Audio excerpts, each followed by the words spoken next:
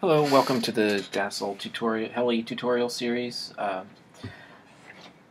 just going to do a quick tutorial here on how to bind your DSMX your DXMX transmitter to your DSMX receiver. So the first thing we need to do is insert the bind plug, which should have came with your radio, into the bind port on your receiver, just like that. Then we can power up the receiver. I'm just going to do this with USB on mine. And we should see a blinking light on our receiver like that.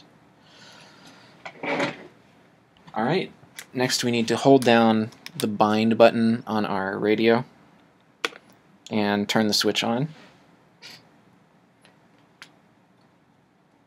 It says binding. We should see our light turn solid orange, and then I can release up, and yep, I release the button on our radio, and we now should be bound. So what we need to do now is turn this off, turn our radio off, and remove the bind plug. And see you next time.